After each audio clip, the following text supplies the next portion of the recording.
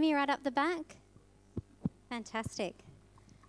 Welcome to our second last session of the 2018 Feminist Writers Festival in Sydney. Our festival is being held on the traditional lands of the Gadigal people of the Eora Nation, and I wish to acknowledge them as traditional owners and to acknowledge that sovereignty was never ceded. I'd also like to pay my respects to their elders past, present and emerging, and to the elders from any other communities who may be with us today. My name's Cristy Clark. I'm founder of the Feminist Writers Festival, and thank you so much for coming along this afternoon to our session, Resist, Words for the Feminist Activist. Before we get started, please double check that your phones are turned onto silent. Really do double check. But please do keep it on because we'd love to hear from you, and so join in the conversation on Twitter or Facebook using the hashtag FWF2018. Please be aware that we are recording this session for live streaming and for podcasting, and that any questions or comments, but I would prefer questions, please, that you make at the end will be recorded as part of that. This year we decided to focus our festival program explicitly on a number of issues, and one of those was activism because it felt necessary. Feminists have always had to fight for the cause, but just now the path feels particularly steep, and the risk of going backwards again looms ever larger on the horizon. So we need to use every available tool in our arsenal, especially including the written word. Each of our amazing panellists today has used the written word, amongst other things, to engage in feminist activism and advocacy, and I'm delighted to introduce them to you today. Next to me, I have a panellist who needs little introduction, particularly to a room full of feminists. Eva Cox is a long-term feminist activist, sociologist and political stirrer who's committed to making societies more civil. As an early refugee from Hitler, she wants to stop such horrors. She became a feminist at age 3 when denied access to a drum, because they were only for boys. One could argue you've been beating one ever since. Her feminism is based on fixing gender inequity and power imbalances, not just on equality with men on their terms, which seems like a poor agenda. At the far end, I have Winnie Dunn, a Tongan Australian writer and community arts worker from Mount Druitt. She's the manager of Sweatshop, Western Sydney Literacy Movement, and the literary editor of The Big Black Thing and Bent Not Broken, 10 years of creative writing from the city of Canterbury, Bankstown. Winnie's essays and short stories have been published in The Lifted Brow, Sydney Review of Books, Meanjin, The Griffith Review and SBS Life. Next to Eva, we have a bit of a hero of mine, Milne AO, who's a feminist, a lifelong environmental and social justice campaigner, and a grandmother. That's poor paragraph planning there. She was the first woman to lead a political party in Tasmania, and was part of the formation and evolution of Greens politics in Australia and around the world. Addressing global warming is her passion. Finally, our fourth panellist is Dr. Shirleene Robinson. Shirleene has published many books on LGBTIQ history and other topics. She's a historian and the director of Australian Marriage Equality, and served as New South Wales co-convener since 2012. She's also president of Sydney's Pride History Group, and in 2017, The Conversation named Shirleene as one of Australia's top 50 thinkers. Could you please join me in welcoming our panellists?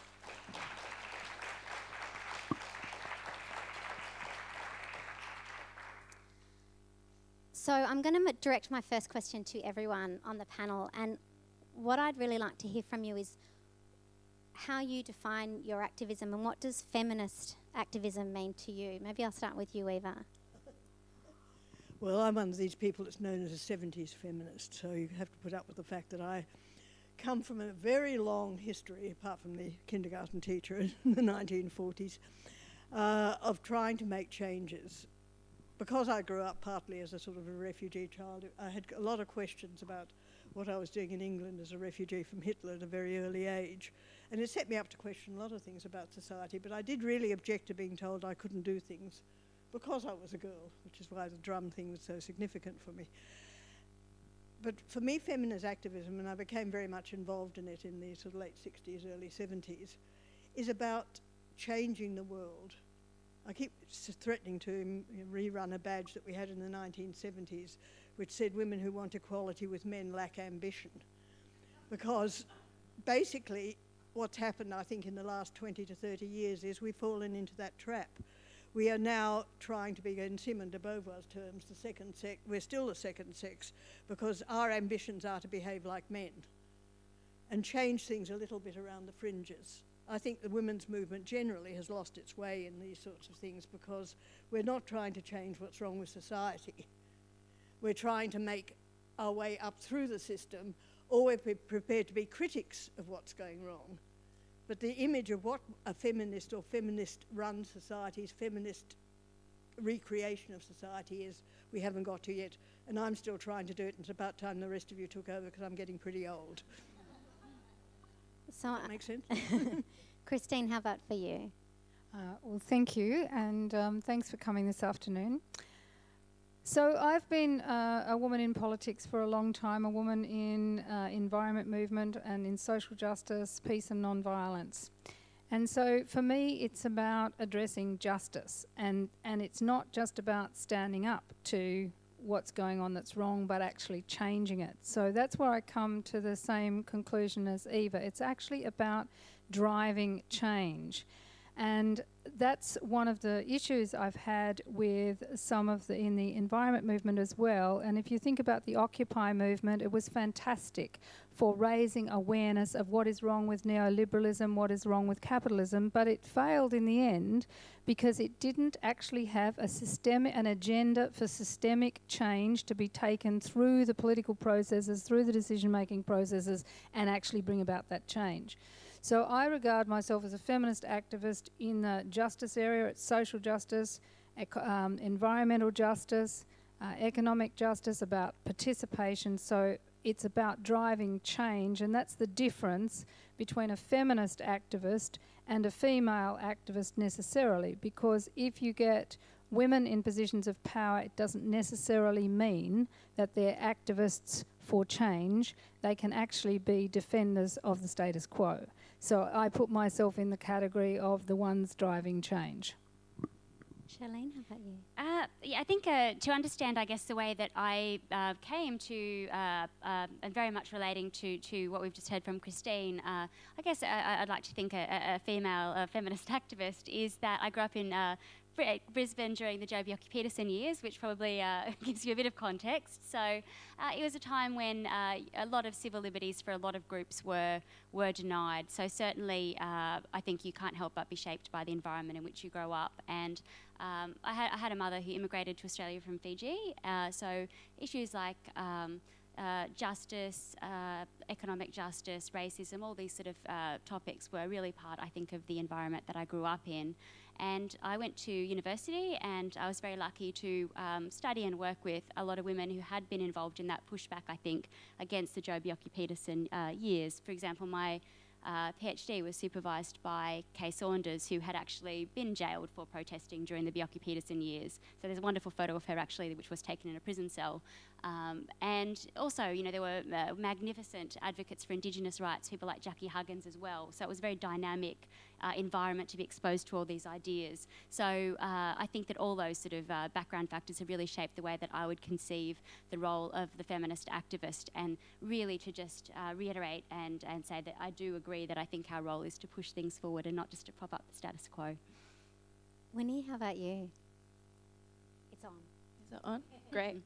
Usually I have to turn it up. Yeah, so I identify as an activist, and I think just by simply observing the panel here today, I'm one of the only darker-skinned women on this panel today, and I'm probably the only Pacifica person at this festival today. And so if by simply looking at the inequality that's represented here today, represented in our festival, it's a pretty clear representation of what's happening outside.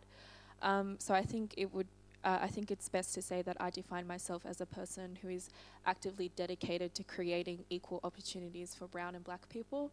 A lot of the women on this panel were talking about creating change.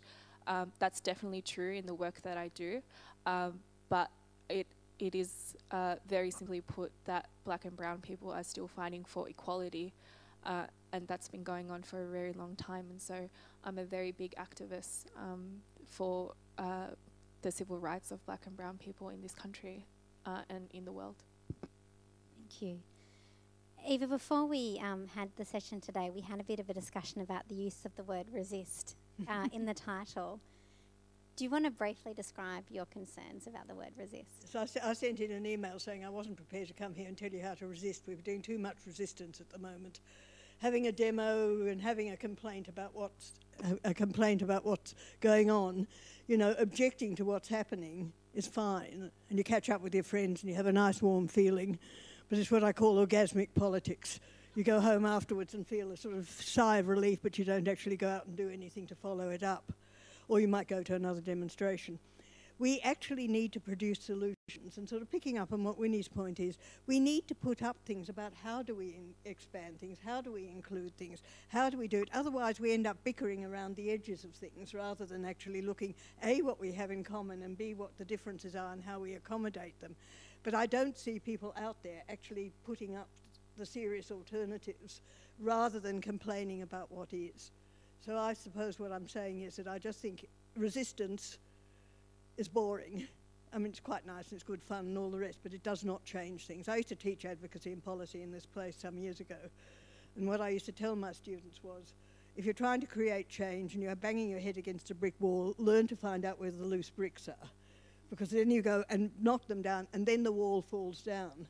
But if you're just standing on the outside shouting slogans or even painting them on the wall, it's not going to make the difference. We need to work out how we do it, where we do it legally, where we do it illegally, how we do it. But we've got to get out there and do things. At the moment we're doing a lot of good work supporting the victims of things like Me Too and the victims of domestic violence, but we're not changing a culture that creates them.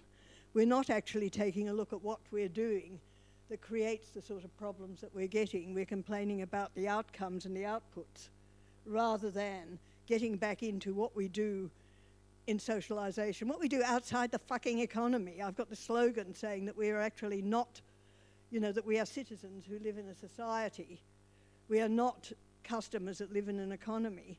But the entire sort of political system seems to be geared to talking about the economy, which leaves out almost everything to do with the social, which means all types of feminists get excluded because we are the ones that get the social left to us, undervalued and and ignored.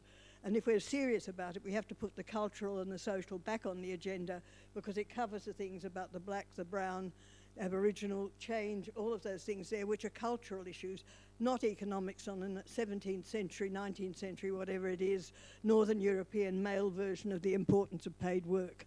We've got to start actually challenging some of those assumptions and start looking at what a good society looks like and move towards it. And paid work has its job, it has its place. Economics is a useful way of adding up the money. But it's not something that you should be running us by, and we've got to sort of actually look at it. It's deeply, basically sexist, because it only deals with those things that get counted in trade and trading and exchange. It doesn't do anything for the stuff we do unpaid. It doesn't do anything for the stuff we do about, you know, sort of the maintenance of things when we actually grow our own foods and do our own stuff. So in the time of very serious change, when the Industrial Revolution is finally tapering out, we're not getting any particular leadership from the male side of the left. We're getting far too much leadership from the male side of the right.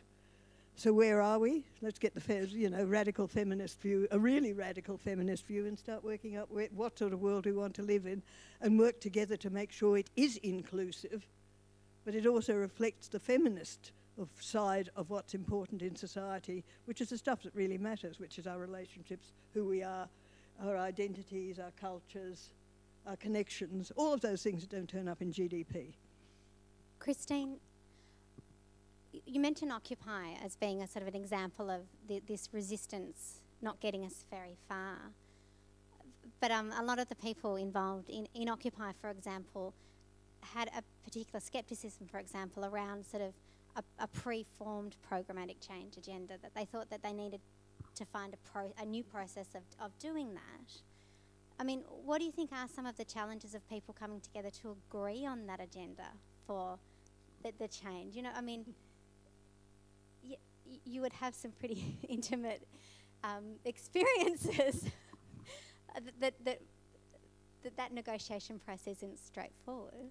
No, the negotiation process isn't straightforward, and it's absolutely true that you know, it's easy to get a lot of people together to say, this is really bad, we can't stand this has got to change, and as Eva says, everyone feels good about that and goes home. But when you ask the question, well, what do you actually want me to do about it? What are your proposals on the table now? And I want to emphasise that particularly before I go to the difficulties of it, because civil society really matters in this. And I can tell you, having been in politics for 25 years in recent years, civil society has been increasingly cut out of the policy formulation process in political parties, but also in the bureaucracy in particular. And now that we've gone to the Senior Executive Service, which is now a ministerial service, not a public service. It basically second guesses the minister on, gives them policy that the minister, they know the minister will sign off on and so on. Then what civil society wants as change is not actually being heard. Now, it might be heard in academia, but even if it is heard in academia, well, you know, it may be heard in academia, but even if it is, the people are afraid to speak out because they too, academics are also on contracts, and they are increasingly threatened with their contracts if they speak out. So there's been this pressing down of civil society getting out there saying this particular thing has to change. The second thing is you have to be specific. It is not enough to just go out and say this inequality has to change, or this unfairness is wrong or whatever. Well, which bit and how and what do you propose should change? Because I can tell you, as someone who was in politics, I was keen to hear that from people. They'd come and lobby me and I'd say, well, what do you want done about it? Specifically, what do you want me to do about it? Which questions do you want me to ask? What information do I need to put in as a question on notice? I need to know the specifics, because it's unrealistic to expect people in politics to be down to the detail on a particular area. If you've got expertise in it, then you can use it. In terms of bringing people together, this is very, very difficult, especially now in the non-government sector in Australia, where as a result of the pressure that's been brought to bear over a long time on advocacy, and because of gag clauses that go to a number of these organisations where they're not allowed to speak out or they lose their government funding, what has happened is fundraising has now become front and centre of the NGO movement in Australia. Rather than policy development to bring about change, raising money to maintain their organisation has become the front-running thing, and that's why they don't share information or be collegiate and collaborative in terms of preparing an agenda, because that means you share the information. That means your organisation can't fundraise as well as this organisation if you're both competing in the same social justice or environment or peace or, you know, family violence area, whatever it is, housing, you know, it doesn't matter. So they are structural issues that have been brought about because of that, and we really need to change that and get some sense of, okay, this needs to change. Specifically, what are we going to collectively agree on that we're going to bring about that change and get and campaign on it? Because ultimately we're still, I would say, we live in a plutocracy rather than a democracy now, but in order to get the democracy back, you have to have civil society not only protesting but demanding specific change. So that's where I'd be coming from. Thank you. Shirleene, is that one of the reasons that marriage equality did gain its steam in some levels, because it was such a specific ask? I don't know. I think that a lot of people sort of look at the achievement of marriage equality, I guess, as quite a recent phenomenon, but I do think that you do have to draw back on the huge history that came before that. So obviously the organisation I worked with was founded in 2004 by actually Rodney Cribb from Tasmania, and you know, that in itself drew on a lot of decades of work that had been done by other activists. So I think that yes, the postal survey period did see a lot of people galvanised, and I was really lifted up and inspired, I think, by a lot of the young people, and particularly young women, who really came forward and got energised and motivated by that particular period. People didn't want it to happen, but certainly when they thought they could help, they really came forward in huge numbers, and it really was, I think, quite an intersectional movement as well. But yes, it did have that longer history behind it, and I think that so certainly single issues. I take your point that sometimes it can be easier when you do have that one ask, but actually you'd think it would have been a lot easier to achieve, given that this was something that it really did just take going through the House of Reps, going through the Senate and changing a few words in a law. It certainly didn't take John Howard very long to change it initially, so the idea that it took another 13 years was a bit ridiculous. So I think that's a complex question, and the involvement, I guess, though, of a lot of people over a long period of time in whatever ways that they could help, and young people throughout the entire period, really is something that does give me hope for progressive social change in a world where sometimes it is very easy to feel as though people can't make a difference. I do look at what was done in that period when politicians did fail and the way that people drove change, and I think that's really inspiring. Thank you. Winnie, what would you say is feminist about your activism and your writing? Well, I just want to say that I'm an intersectional feminist. I'm not simply a very broad monocultural use of the word feminism. Feminism definitely was not created for the equality of brown and black women because we just weren't considered people. And so I'm definitely an intersectional feminist to the point where I think if we want to look at an holistic and more realistic change about the world, it's about looking at the intersections of race, class, gender, sexuality, and ability. And I also think that I'm very much about the self-determination of black and brown people to the point where I just don't think it's right for me as a marginalised person to have to ask a white person in power how they need to fix the problem of my inequality. That's for me to do, that's for people in my community to do, and that's for us to be at the forefront of that social change. Very much so, people in power are not going to change the systemic issue of racism, sexism, and classism in this country. So what does that change look like in my own writing? Firstly, there's no Pacifica Australian literature, and there's no Tongan Australian literature. So as a Tongan Australian writer, I find it very concerning that the only representation of Tongan Australians is Cristy, who is a white man in blackface who portrays very racist, sexist, homophobic representations of what it means to be a Pacifica person in this country. And I also found that the people who had uplifted Cristy's career were very much white men and women who thought that his humour was funny and didn't necessarily have a true effect on what it meant for a Pacifica to live in this society where Cristy could be paid thousands of dollars to enact racism. And so that's part of my own goal in my own writing, to be very specific about what it means to be a mixed race Tongan Australian woman who grew up in Western Sydney in Mount Jewett, which is a specifically low socio-economic area. If you've ever heard of the documentary series Struggle Street, that's how very rich white people see the place where I live. It's called I think it's called like class porn or something, where rich white people kind of get off on what it means, poverty porn, of what it means to grow up in a low socioeconomic threshold as a brown person. And so my work at Sweatshop Western Sydney Literacy Movement is about being exclusive.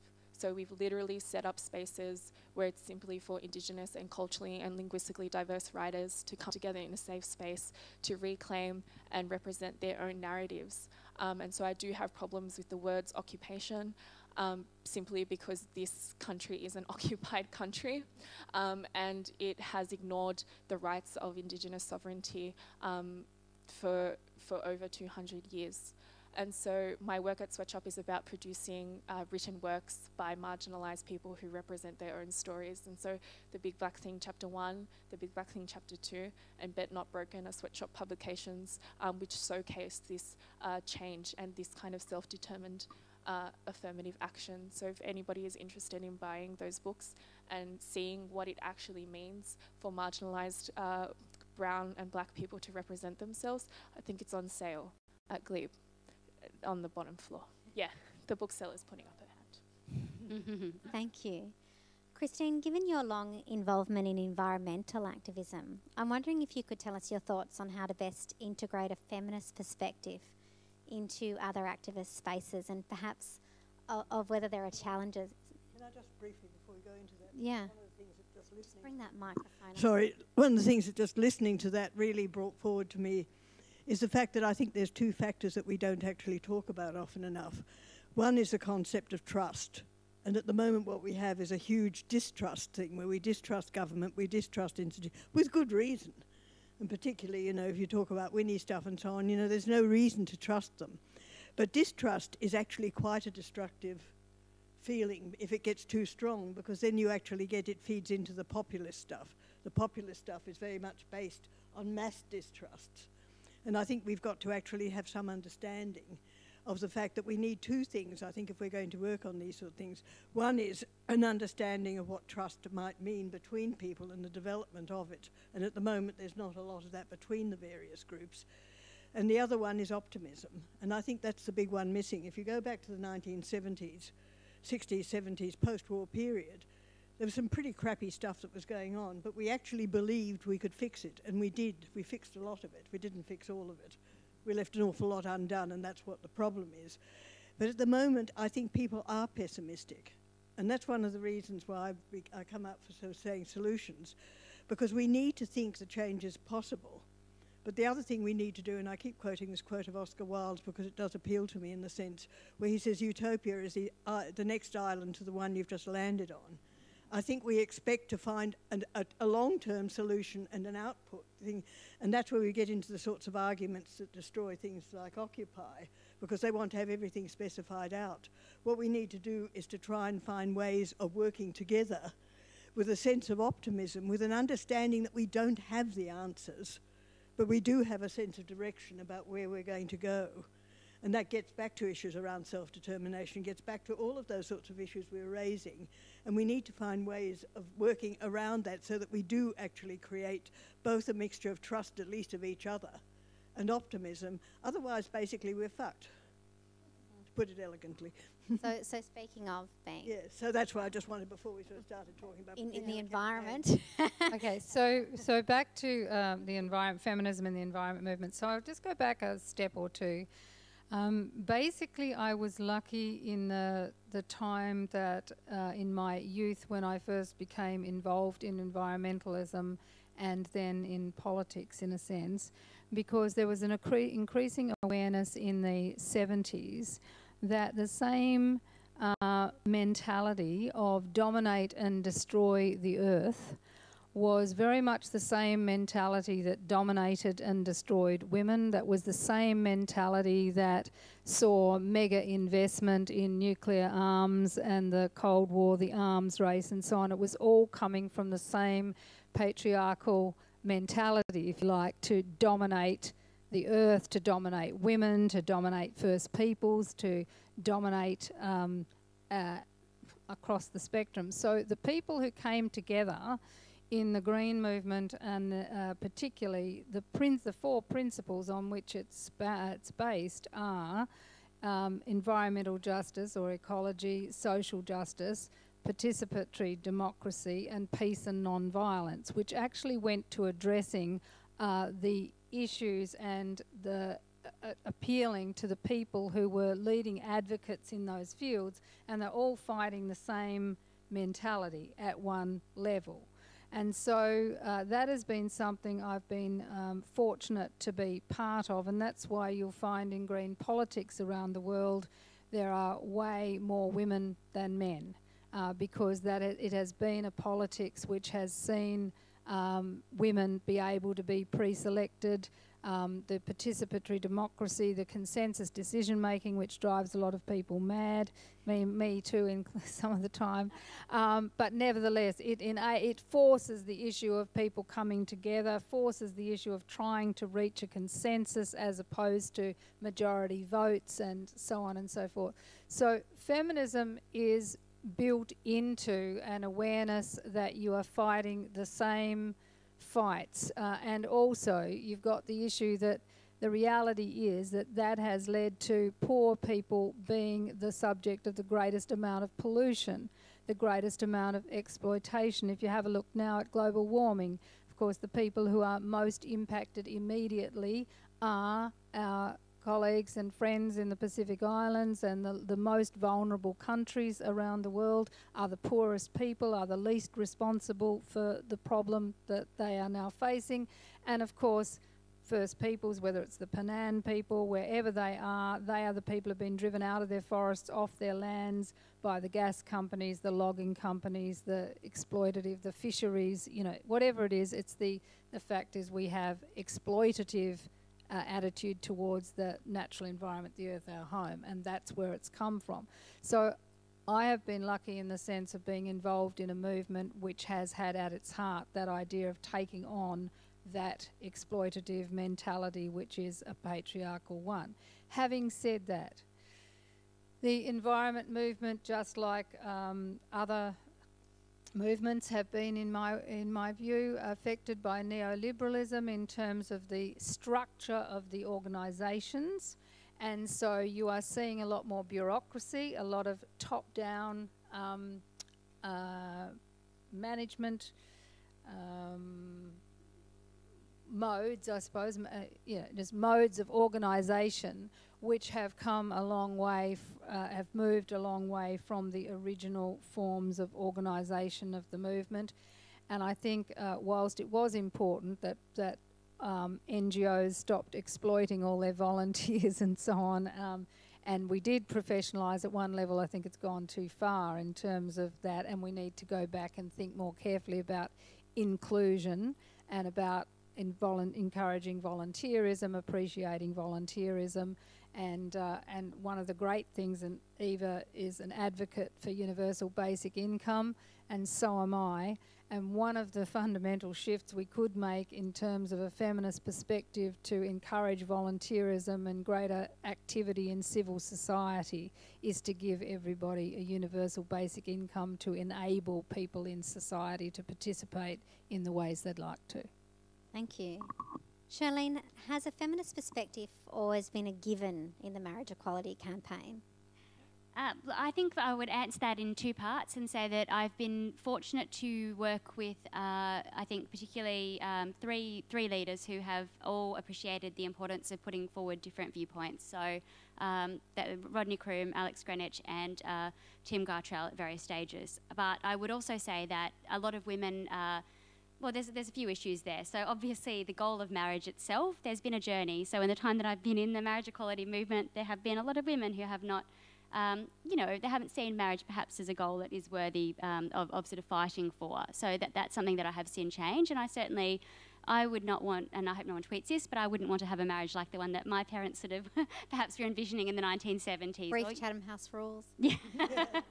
So, you know, the older sort of way that people would sort of envision, you know, where it was controversial for Catholics and Protestants to marry. That is not the vision that I have been fighting or working for.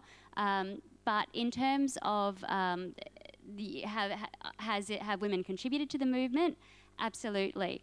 They have been integral to the marriage equality movement and its success. Has that always been reflected in the media?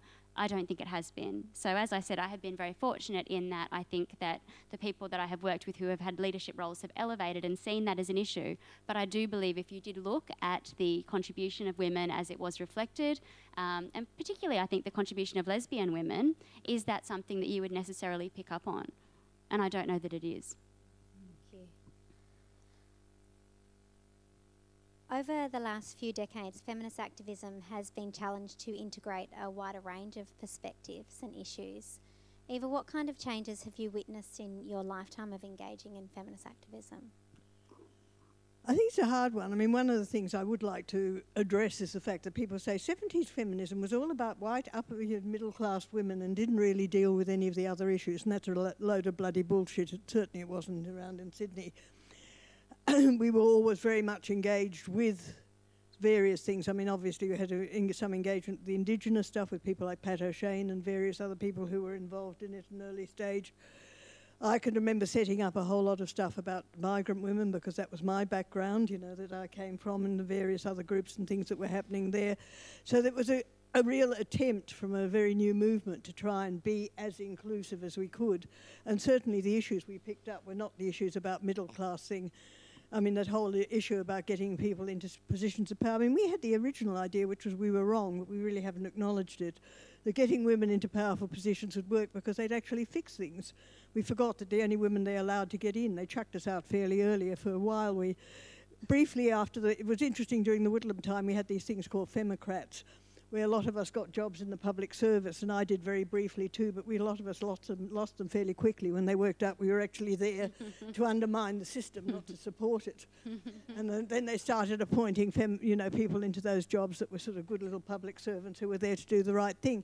And that's what we forget, is that, you know, people get into those situations because they are not threatening the system. I kept saying people should stop reading Karl Marx and start reading Max Weber instead. If anybody else has got a sociological background, they'll know what we're talking about, because Weber wrote some very interesting stuff in the 1890s, mainly based on the Prussian civil service, but he worked it all out, which basically said, you know, that institutions have an infinite capacity to organise themselves so they get loyalty from the people within them and they oppose any attempts to change them.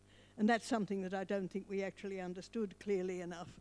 The other thing I don't think we understood is, to go back to another male person, but he did actually marry Mary Wollstonecraft, so it's not too bad, which is William Godwin, who was a philosopher with an anarchist background, who also said as soon as you institutionalise something, you ossify it, which is something I think we also don't recognise, is that as people come together in groups, and that also applies sometimes to political groups, that we spend so much time talking about the structures and the voting capacities and the rules and the various other things, we forget what the fuck we were trying to do there in the first place. So there's a whole lot of issues, including the issue that I think you raised about consensus politics. I'm not concerned. My concern about consensus politics is too often I've found out that consensus politics actually goes to the people who've got the longest stomach for staying at the meetings. Because if you last long enough, everybody else goes home and then you win. And I'm not sure that's more democratic than actually getting a majority at an earlier stage. But I think that's why I put up that sort of thing about sort of having a sense of optimism without knowing what the solutions are. I think one of the problems is that we always, you know, that if we try and work through till we know what the answer is, and that's my problem with a large amount of people who are sort of post-Marxists of varying sorts, you know, we're getting the revolution, yes, but what do we do afterwards? Don't mention it. So recently I've decided I'm a bit more of a Leninist than a Marxist in the terms of the fact that they dragged Lenin back to tell him what to do after the revolution, because Marx never really worked it out. So if any of you are putative Marxists, I hate to tell you, he fucked up, and he got his wife to do all the housework. But I think if you're looking at what the women's movement's done, I think what the women's movement did in the 1970s was have a very clear sense that we were there to change society. By the time the 80s turned up and we ended up with neoliberalism, I think a large number of the women's movement shifted from changing society to changing their bodies, because society was too hard to change at that stage, so it was much easier to worry about what you looked like and the whole sort of physical side of things. And feminism basically became fragmented. Some people joined, you know, the liberal feminists joined the, you know, the liberal fights. And a lot of the sort of more radical feminists sort of somehow they faded into the sorts of distance and things like that. So at the moment, I don't think we can say what the women's movement's doing, because I don't know who they are anymore, in the sense that there's lots of small groups doing various things. We spend a lot of time arguing amongst ourselves. We spend a lot of time with the sort of issues, and I mean, I know the intersectionality stuff and I support it, is very important. But I think it's got to be two sides to it, and I know this is a real problem because of the power of the, if you like, the white Anglo sort of dominant stuff, which I don't fit under very well either, is the thing there. But we actually need to start also looking at what we have in common as well as where we differ, because we need to work out ways of finding our communalities and acknowledging the importance of the differences with equal, strength and enthusiasm. And at the moment, it's very fragmented, and I just think we're not being very effective. We're not picking up things like the universal basic income, which would seem to be a sitter for feminists. It would pay us for all that unpaid work we do now, rather than demanding we go into the workforce full-time in order to sort of fix our superannuation deficits. You know, there's a whole lot of stuff that we could be talking about now because things are fragmenting and neoliberalism is crashing. But social democracy has disappeared, and I think we need social democracy, because if we don't have social democracy, we don't have trust. Democracy is based on voters having a level of trust. I did some Boyer lectures in 1995 and talked about social capital and trust. They're online, called A Truly Civil Society, illegally online, so you can download them with thing. Because you know, democracy is a trust process, because if you don't trust other people, apart from the ones that look like you and talk like you, we have a problem. And if you don't trust the issues, you know, the states, the process of decision making, we destroy it. And that's when populism starts. That's when you get the sorts of things that you're getting now, where people say, oh, if only we had a strong man, they'd fix it all. And I just think we need to be very wary of that, because the more we fight amongst ourselves, the more we divide amongst ourselves and don't look at the overarching picture of how do we put ourselves back so that we're citizens in a society, not customers in an economy, the more we're going to find the things that we have gained disappearing as they are at the moment. The Labour Party is still being sort of neoliberal light. They haven't actually got over their economic diseases. The Greens, Parcher, but I've argued this one for Cristy for a long time, have some excellent bits and pieces, but you can't find them because they're not actually anywhere that you can find them on the website, because they're so democratic they won't actually put them together, because that might offend the people that moved the motion. And I think there's ways and means that you can find compromises in between that, so that one can actually say, here is a narrative about the society we want to move into, which can deal with the damage of neoliberalism, which can deal with the environmental movement, which can deal with technical change, and all of the other things that we have to deal with, and create something where the feminized areas of relationships, ethics, emotions, all of those things that don't count are called externalities in economics, where those things get reduced back to paying for things, and we actually create the sort of civil society which gives us all a sense of agency, of both belonging and being able to be critics of it. And just as a last thing is, my heroine of this is also somebody not very popular around things, is Hannah Arendt, because basically what she said really counts for all of us, and we have to remember it. She went to the Eichmann trial and took a look at Eichmann and what the Nazis did, and said, what we have to remember is the banality of evil. Ordinary people do evil deeds because we desire far too often to become part of the mob. And I think that's what we're facing at the moment, and I want feminism to rescue us from it. Thank you. So we're getting towards question time. So if you have a question, please start plotting it out in your brain, and we'll have microphones, so please do wait for it so it can be properly recorded. I want to go to you, Winnie, and just ask, how important do you think the written word is to activism of all kinds, and do you think people underestimate its power? Definitely, as an intersectional feminist, people definitely underestimate the power that it means for self-determined people, for self-determined marginalised people to tell their own stories. I don't think there can be two sides if there's no such thing as equality. And definitely for marginalised groups, especially racial minorities, who do make up a lot of the majority of Australian society, our writing is often very undermined, and our writing is often very much stolen and used to create very neatly packaged, very well marketed version, very incomplete and often false versions of what the stories of people of colour. Take, for example, Cristy, a white guy, grew up in Pimble, not at all related to any kind of Pacifica communities or people, decided one day that it would be a great research project to go into Western Sydney and go in and go interview very young, very uncritical young Tongan men and discuss and kind of research them like they were animals, took a lot of videos, took a lot of notes, did a lot of interviews with them, and then decided to use that information to go completely against them and to completely vilify them on national TV and international TV. And so my job as the manager of Sweatshop Western Sydney Literacy Movement is to create that kind of self-determination, because without equality, there can be no two sides. The only two sides is the people in power and the ones who are being marginalised and who don't have any sense of agency. And so it's about those people who don't feel like they have a sense of agency to create that agency for themselves, to use their own voices, to tell their own stories. And that's the way that I found as a brown woman that change can happen, is when we tell our own stories for ourselves and for our own communities, and we don't let these voices coming in like Cristy to determine who we are as people. And so definitely in my work at Sweatshop, I run Sweatshop's first diverse women's writers collective, which is exclusively for Indigenous and culturally and linguistically diverse people who identify as women.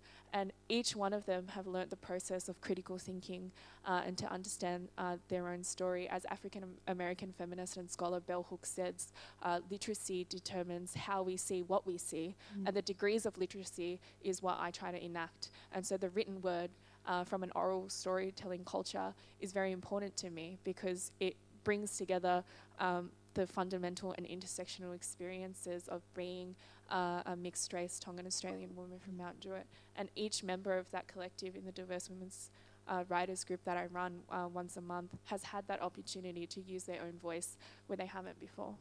Thank you. Christine, do you think that there is a different kind of social pushback against feminist activism as compared to other forms of activism? Yes, I just want to make a distinction to start with. Feminine or female advocates can be for the most destructive forces on the planet. So in fact, if the oil industry needs to put a positive spin on something, or the coal industry, or the Business Council of Australia, or the Chamber of Commerce, they will appoint a woman to be the spokesperson for that. Equally in government, you will find, and in politics generally, women who are in the political parties who are no more than just representing the very worst kind of exploitation of people and the planet that you can find. And those people, those women, rarely have pushback on them, because they are representing the status quo. They are representing the patriarchy, they are representing business as it currently stands, the law as it currently stands, politics as it currently stands, and so they are regarded as, in the Fin Review's, 50 most powerful women, or, somebody, well, all of those magazines, 50 most powerful women. Yes, they are, because they are put there to uphold the power of the existing order. So when, and I want to make this clear, because when people talk about women in politics, there's a very, I think there should be 50% women in politics, because we're 50% of the human race. We deserve to have 50% of the representation. But that does not assume that just because you have 50% women in politics, you're going to have nicer, kinder, more generous, more just, anything else. You are not. They are going to run exactly the same party line as their male colleagues and so on in the party.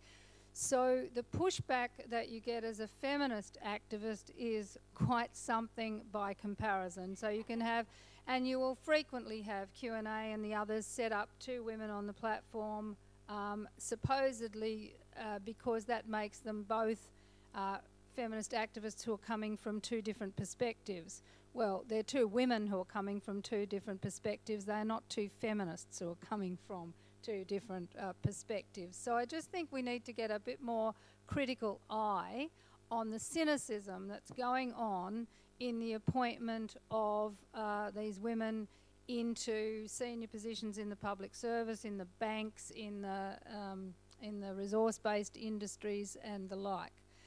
So when you then, the other thing I'd point out is that men, and I mentioned this to Eva before because I find it interesting, men on the right of politics get behind women on the right of politics. So you will find men on the right supporting Pauline Hanson, men on the right supporting Sarah Palin and Le Pen, for example, all of those, because they are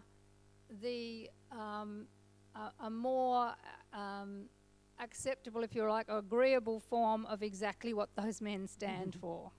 Exactly. However, if you come to the left, feminist advocates on the left, like I am, for example, are frequently not supported by men on the left. Now, why is that? Why is it that I could stand up and say something and be attacked by men on the left, whereas a woman like Hanson will stand up and the men on the right will think she's a hero, isn't she strong, isn't she great, isn't she marvellous? And so I think that comes to this sense of on the left of politics, and so you would put this in the area where you're trying to bring about change for justice, for women's rights, for family violence, for racism. You know, you're trying to bring about significant societal change, and you are not supported by many of the men on the left, and that comes from, as Eva referred to a little earlier, to the Marxist background that a lot of those come from, which is not a feminist perspective. So there is a different pushback, even on the issues on which you would expect to have the support of the left, because you would expect that they would come from that. You are not going to get it because A, you're a woman, and B, you're a feminist woman. So a woman is acceptable, a feminist woman, that is a different thing. Thank you. Because of that, women, feminist activists have to deal with pushback. I wondered, Shirleene, given some of the toxic nature of the campaign, because of the plebiscite particularly, on a personal level, how do you deal with the pushback that sort of does come into these conversations? Yeah, look, I think that I think everyone here on the panel would agree that what happened last year in terms of that public vote never should have occurred, and it did become incredibly personal and incredibly toxic. And I have no doubt that there are people we don't have with us because of it, and we also will live with the consequences of that for quite some time. So certainly that made everything incredibly personal for a lot of people. You know, there would have been people across the country, and I can speak as a lesbian woman, but there would have been people from across the LGBTIQ spectrum who would have been forced to have conversations they didn't want to have, been put in terrible situations that they did not want to be put into because of last year. Does it become particularly personal when you're advocating for a cause like this? I think one of the best ways to advocate for social change is to share your personal story, and that has always been, I think, one of the central parts of the campaign for marriage equality in this country, sharing the reasons why this matters. And so, of course, you do have to put yourself out there to some extent, and that does mean that you can get people saying pretty awful and hurtful things about you, about your relationship and so on. There was one time I remember when the Sydney Morning Herald did some little article, and they used a photo of Sarah and I, who's sitting at the back, and it was all kind of nice. Most of the comments were okay, but there was somebody who did say we should be beheaded. So, you know, it's hard to have a photo of yourself up there and to read something like that. But I also do see that importance of explaining on a personal level why a bigger social issue is important. So certainly on a personal level, yes, there's been pushback. And, you know, I think that Australian society has gone on an enormous journey as far as a lot of these issues are concerned. Particularly, as I said, I can speak as a lesbian person, but I realise that there is a very long way to go for a lot of other parts of our community. And I think something that when we talk about resistance and the path forward for feminist activism, you know, Winnie talked a lot about the power and importance of solidarity and intersectionality, and certainly I think that's something I'd really like to see as we move into the future, that we draw on the lessons of the past and really try to think about a shared vision where everyone can live out their potential, where we do have a world where you're not held back by your sexuality, your gender identity, your class or your race. Thank you. I'm going to open it up to questions even though I have more. So if you want to raise your hands, and then we have some volunteers who will bring you a microphone. I think we have one up here. And if you don't mind, and so if we can share between, just if the question sort of comes. So does anyone want to start? Here we have a very straight hand up. Sorry. I'm sorry to start with a comment. A very brief one. It is going to be a quick one, but it's about activism and how we can carry it out as individuals, and it comes from the discussion around the Yes debate last year. I read a story, I think it was on Facebook, where a young man had written a letter to all of the people in his street and said, I am a gay young man, and I am asking you to consider what you're going to do when the plebiscite comes. And I'm telling you now that if you're going to vote yes, I say thank you. And if you're thinking about voting no, here's my email address. And you know I live at number 23, please come and see me. I thought that was a fantastic example of personal activism. I know small things, can be, implemented, but I did exactly the same thing as the mother of a gay young man. I took that example and I wrote that letter to all the people in my street. And for all of the struggle that the whole debate created for me as the mother of a gay young man, and raised up within me a whole lot of pain and anguish about our journey, the joy of the 3 responses I got by email from 3 of the people in my street to say, yes, we are voting yes, and we are beside you and behind you, and in fact we are with you, was just made all the difference. So it just was as a lobbyist, that's been my career, but it was the first time I'd seen such a very clever, incredibly personal, very simple campaign put into place and gave me such a really great reward. The power of those conversations is my mother and her partner held a street barbecue, and as a result of that they got to know other lesbian women on their street, one of which is going to be my neighbour. So these things have beautiful ramifications. Did anyone want to comment in reply to the comment? Or should we move to the next one? Well, just to say, everyone should do what they can, and that's basically, it's sort of the 101 of activism. Everybody can be an activist or support other people who are activists, and everybody can do something, and so that's great. But we've reached a point where it has to be systemic. We have reached the point on the environment particularly where the individual actions people take are important, but we don't have enough time for that to permeate at the global level or even nationally. We have to have major systemic shifts. So we need activism at the local street community level, but we also need to ratchet it up to do that and do something for the state election or do something for the federal election or whatever. We just can't do one or the other because we've run out of time. Can I just add a little bit to that? Because I think one of the things that worries me is part of the pessimism, if you like, that's going around at the moment, is a lot of people I know are involved in something which happens to be very local or very personal around their area. And I'm trying to set up something where we actually set up a network of good social policies, all the stuff that the major parties are doing, and if anybody wants, I've got a few cards on that. But when I say things to people like, are you interested in joining up on this bigger thing? They say, oh no, I've got my local stuff, I've got to go on that one too. And I said, but what you're doing there wouldn't have to be done if that wasn't happening up there, or this connects up with these things there. And the response I get, which is a response about sort of pessimism, is, yeah, but I haven't got any time, so I'm just not interested in that. But it just means that we've got lots of people being slightly overly possessive about what they're doing, but not recognising that what we need to do at the same time is connect it up so that we get some big picture stuff, because otherwise we're just going to get the areas where people do have a sense of agency and do something doing very well, and the areas where people feel they have no sense of agency and they're being sat upon doing badly, and we just increase the inequality. So we need to do it across the spectrum so that we fix the causes of the issues that happen up there and the effects of it down at the local level. But we can't just do the plugging the effects at the bottom end unless we stop the stream that's coming out of the problem at the top end. Winnie or Shirleene, did you have a comment in response to that one?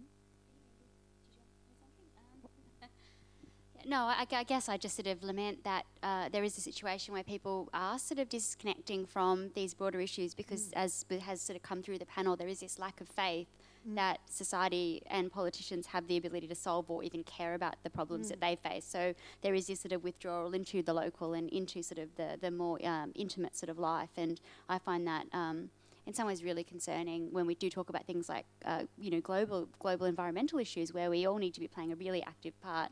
And I guess I'm just sort of wanted to say how I find that really concerning, and I wonder what the way forward is past that disillusionment and that discontent. Do you want to move to the next question? Okay, I think I saw someone here. That leads quite perfectly into my question. Thank you all so much for your amazing thoughts and very inspiring conversations. And Winnie, I have to thank you in particular for helping me to understand why Chris Lilly has always made me so uncomfortable. Even just his dancing as a woman has made me uncomfortable, and you just so perfectly deconstructed him, so thank you for that in particular. But my question is specifically to Christine, but perhaps all of you have some thoughts. But going back to your point where you were talking about systemic change and talking about the changes to the public service and NGOs and the sort of the debilitation of them because they've been sort of shut down and turned into either political, ministers' things or just, some professional organisations. And I'm just wondering, and because that to me seems a sort of another product of the ubiquitous neoliberalism of everything getting, funding cut and everything. And, I'm just thinking about me as a citizen, how might someone like me address that enormously, systemic problem that seems to be part of a global kind of economic paradigm? Just a small question. I mean, is it about getting a kind of referendum or, advocating, like getting a, what do you call them where you sign the things? Sorry, that's me. Yeah, petition. For a citizen, how do you start to feed in? I mean, is it about talking to my local member or? Okay, so let me just go with petitions for a start.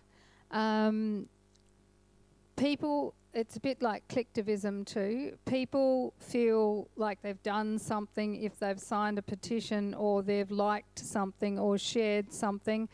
And it's true, they have. And it has some value, but not much.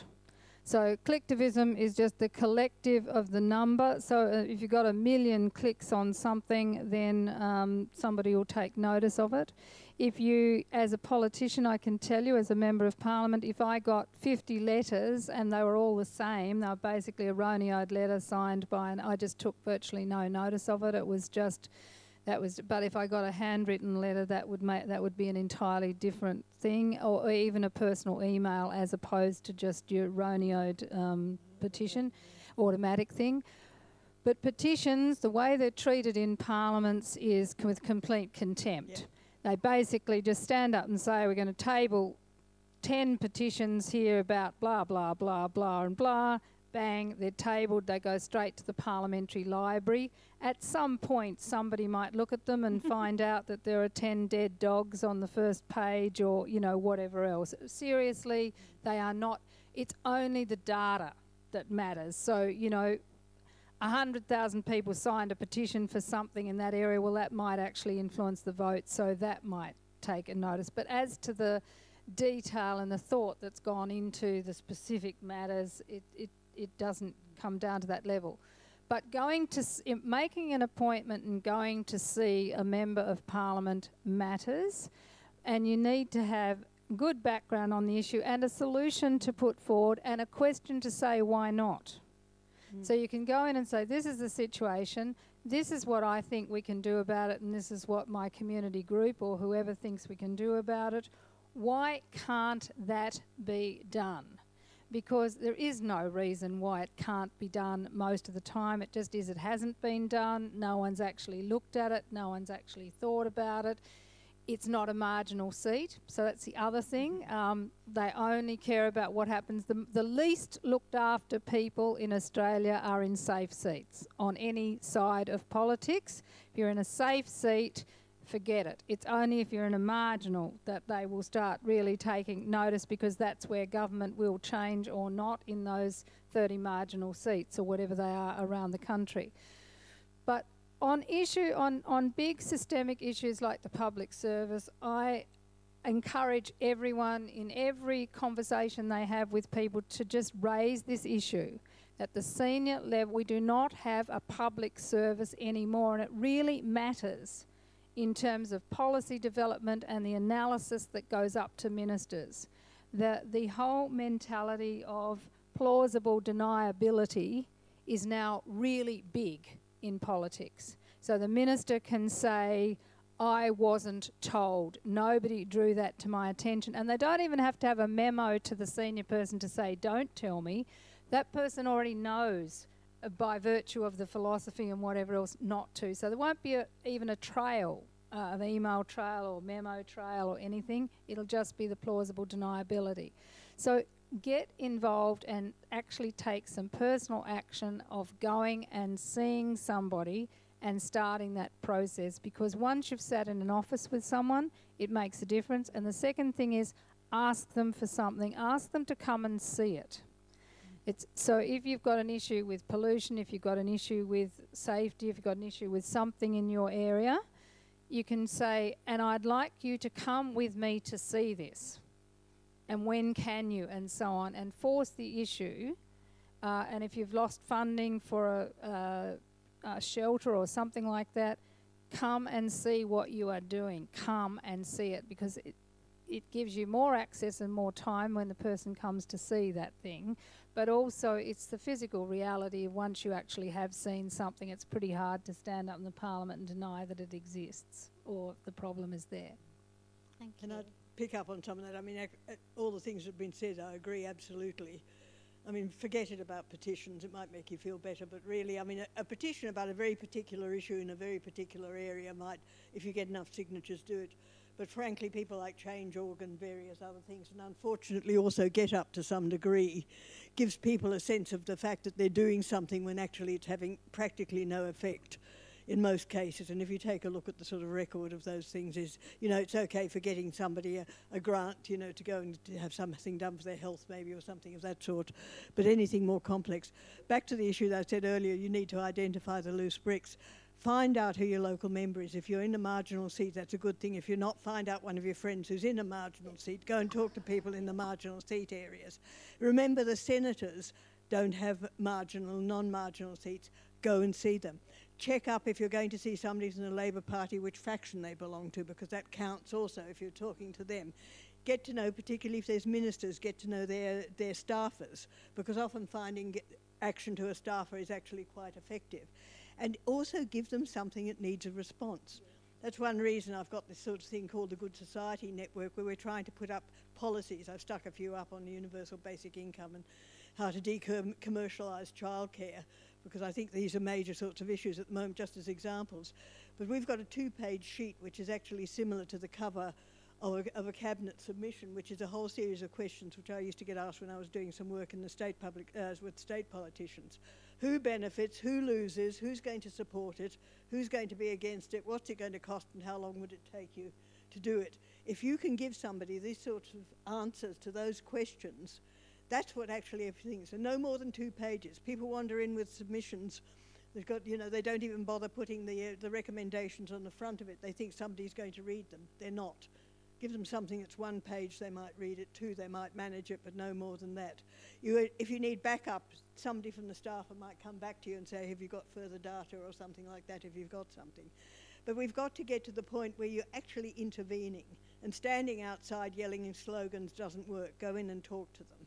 You know, there's a whole sort of thing there, and for heaven's sake, one thing that people always do is make sure you're talking to the right person.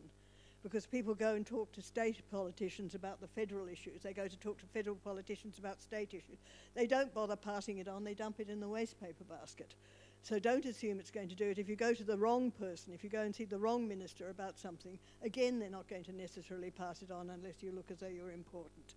So you've got to be very clear, very accurate, and if you get something wrong, put the wrong figures down on it, they immediately sort of negate everything else you've written. So you've got to be really clear about what you're doing. And in those cases, if you get a group of people, I mean, first of all, I'd say it's not just you. Talk to your friends, get a group together, give yourself a fancy title, get yourself a letterhead, you know, send things in, try and look at things. Individuals are not particularly good at things, but it's easy enough these days online to get yourself an identity and to start doing things, turn up at meetings, particularly now we've got elections coming on. But it really is a case of, you know, don't join in any of these things. I mean, Get Up does have some advantages, but they don't have proper policies. They're a protest group primarily. And I've gone in and talked to them and said, why don't you actually have policies and options you can put up? They said, oh, it's up to people to work out their options. Same with the Centre for Australian Progress.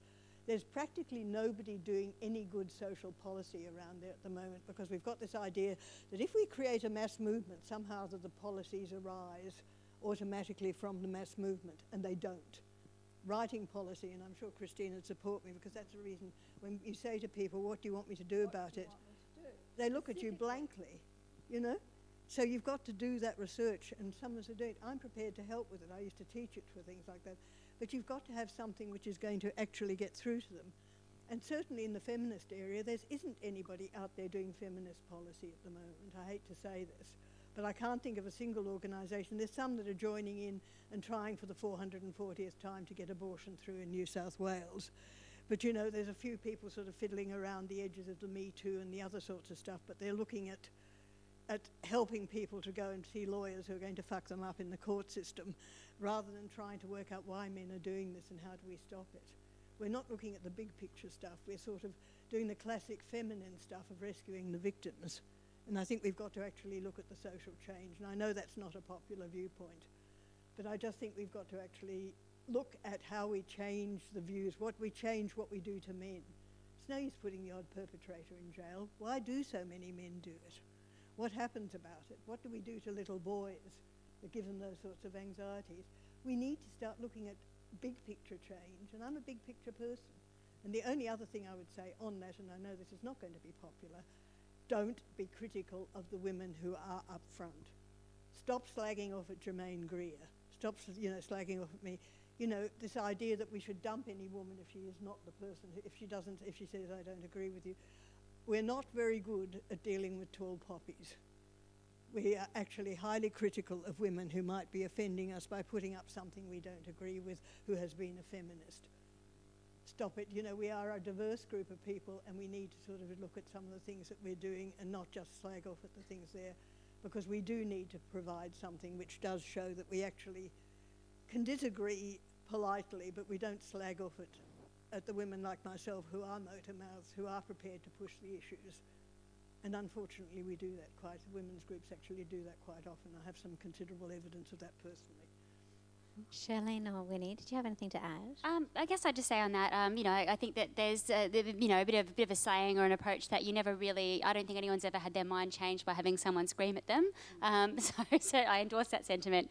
Germaine Greer, I have very different approach and view on the issue of trans women, but I agree that the way to approach that is not to scream and to personally attack people. You've always got to look at the ideas and engage in an ideas-based discourse, I think. Winnie? Do you want to go to the next question, or did you want to have... Yeah, I think that when we're kind of talking about these issues, it definitely is about big changes, and it definitely is about looking at big pictures. But it's also remembering that a lot of people are forcibly silenced, and a lot of people don't actually have a platform to talk. And there's a very real issue where black and brown women are simply seen as angry and screaming for talking about issues that personally affect them. And so it definitely is about remembering and making sure that there is space for marginalised voices to come to centre.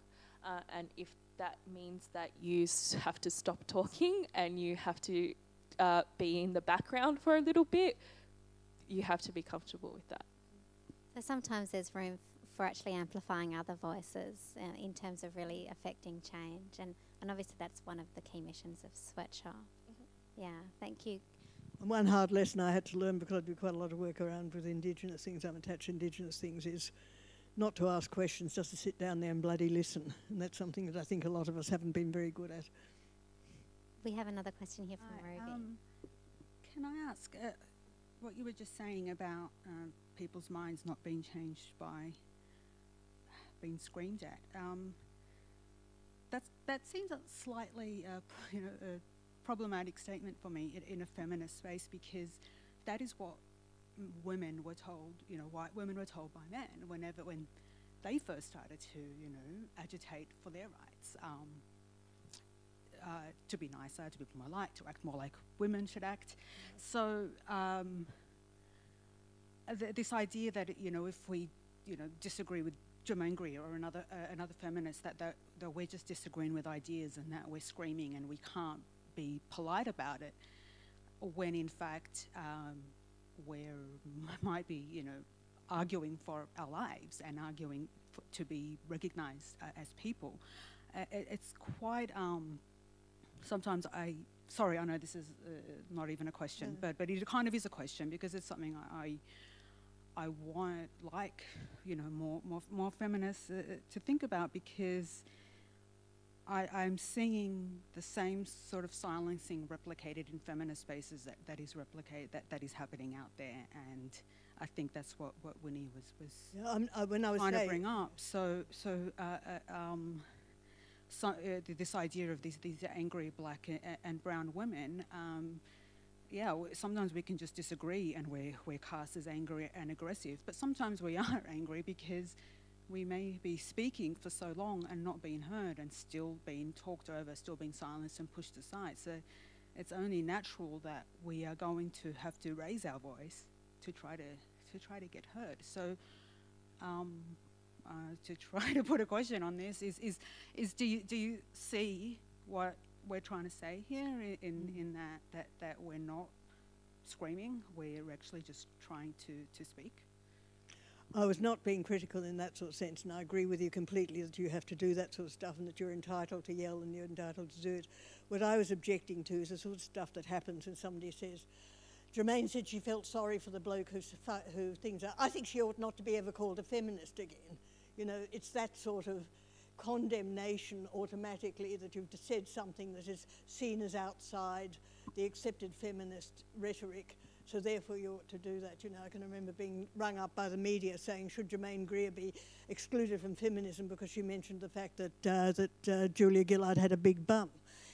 People get themselves into things like that, and people carry on about it as though that's a serious way of trying to discipline people so that they say the right thing within feminism. So in a sense, I think I'm supporting you about the fact the thing, but very often it's that sort of thing, particularly when you're seen as an upfront feminist, that you're supposed to comply nicely with, within the approved feminist frameworks. And I'm not talking about people who are bloody angry about the fact that they've been excluded and left out and failed to be included, and where people haven't listened and haven't given them a space. That's something quite different. But I am talking about the fact that, that some feminists sort of feel that, that we ought to be able to criticise other women for being upfront feminists and saying something they don't agree with in a way which is quite anti and nasty and really doesn't help. So I think, I agree with you, we shouldn't be silenced. I'm not very good at being silenced, as is perfectly bloody obvious. And I swear at people too. But I also got chucked out of a women's group at one stage because I swore at them. So, Winnie, I just want to go back to you on that point. Do you think there's a difference between policing the boundaries of feminism, saying people can't be defined as a feminist because of their view on X, versus, say, trying to open up the boundaries of feminism or trying to open up the spaces allowed within feminism for a variety of voices, but that sometimes that gets a bit muddied in the conversation? As an intersectional feminist, there's sometimes where I identify more with my race than I do my gender. Everything is very fluid, and everybody exists on a spectrum.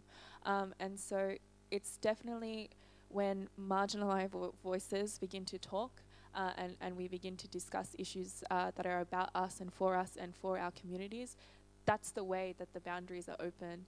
It's not by talking to a person or a gatekeeper in power, simply because that the fact that they're in power, they might not very well be open to listening. And I found that to be the case in a lot of my own personal experiences. Harmony Day, for example, in high schools all across Australia every year. I never did it. Growing up, my nickname was Fia Balangi, which means wanting to be white. And so that's kind of a systemic issue of white supremacy, in which I aspired to be white simply because society told me that that's what was beautiful and that's what was deemed humane. And so I remember the first day I got to do a cultural dance at my school. And in Tongan culture, we have a way of dancing where our bodies is covered in lolodonga, and we're in a dress and we're moving around. A lot of white people see that as a very island fantasy, but it's very much part of my culture. And I just remember my deputy principal, Mrs. Clay, who was a very strict white woman, come up to me and my sister and my other Samoan friend and tell us that our culture was inappropriate and shameful, and that I had to hide that. And so the next year, the Pacifica students in my year were no longer allowed to participate in Harmony Day. And so that's the kind of systemic gatekeeping issues that I face all the time as an intersectional feminist who's trying to speak about my intersection identities. So, and my favorite feminist scholar ever, Bell Hooks, had to change the tone of her voice to be accepted into institutions. She was seen as a very angry black woman who kept yelling about issues that were important to her, and the way that she had to change to be accepted was to make her voice sound like a mouse. And so that's just the method she had to push through to get to where she wanted to be. But I think now, don't worry about how gatekeepers see you. If I let Mrs. Clay tell me that my culture was shameful and that I was not allowed to participate in school, then I would still be a very self-hating Uncle Tom, and I would still be called Fia Balangi, and I would still think that whiteness is what I had to aspire to. But because I just ignored Mrs. Clay and I left school, and I was very much became grounded and critically conscious about my intersections as a Tongan Australian woman. Who's Mrs. Clay now? I think we have time for a very brief question before I'm going to wrap it up. So down the front here. I just wanted to thank Winnie for talking through her points, because there's a lot of, as someone who completely went home one day after being teased and changed her voice to be Australian, it just resonates so much with me. And so I wanted to ask the panel, you know, I need help with the optimism side, because we're still arguing that racism exists at the federal government level. So how can one have optimism in the, you know, living in this world that anything can change? Shirleene, can we start with you? Sure. So I guess, you know, on the you know, I think that on the issue of race, you know, my mother was born in Fiji, but I am not identified as somebody who looks perhaps visibly Fijian. But I certainly had that experience of seeing the racism that she encountered and went through as somebody who did look very different in the Brisbane that I grew up in. And I think that look, I would never, because of the fact that I am not identified in that way by people immediately, I think that, you know, that is both a good thing and a bad thing. But I think that it does mean that, you know, look, I don't want to speak for people on what it is like to be judged in this particular way.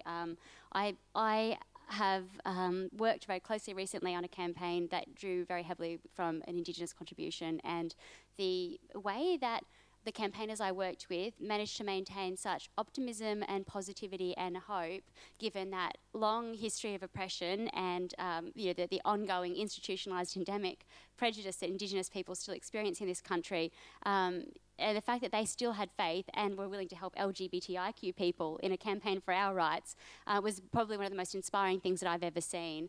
I can only, as a historian, and as I said, I can't speak for a direct lived experience for somebody who'd be very different to mine, but I believe through what I have seen that there is a movement for change. I have great faith in younger people. You know, we have the fact that we can talk about somebody who is producing material that is giving a voice to people. You know, my grandmother, who lives in Liverpool, came to Australia. She can't read or write, yet we have people like Winnie on the panel today who is working so hard to give a voice to people, which, you know, this sort of stuff, the more voices that we have that represent that diversity, that speak to who we are as a country, is the most powerful thing that I can see, and that does give me hope. The more that there is representation, the more that there is visibility, and the more there are people with the courage of yourself to share your story. We need to come and share her story as well. And that generational shift, it does give me some cause for optimism, and I hope that I am right. And I'm really sorry, but we are actually out of time. So before we thank our panellists, I want to personally say thank you for such a great conversation. We could have gone for a few hours or a bit more, and it's sort of the nature of these things. I want to let you know there are tickets available to our Legacy Book session this evening as our final panel. I want to extend a huge thanks to all of the speakers that we've had throughout the festival, and to the large team of volunteers that have worked to make this possible, and to our director, Nikki Anderson.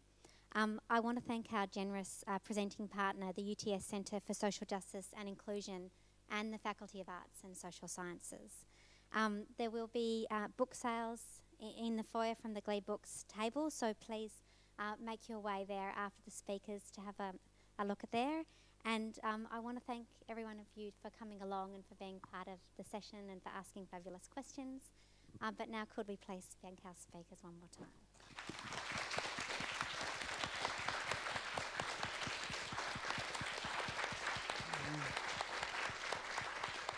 And can we all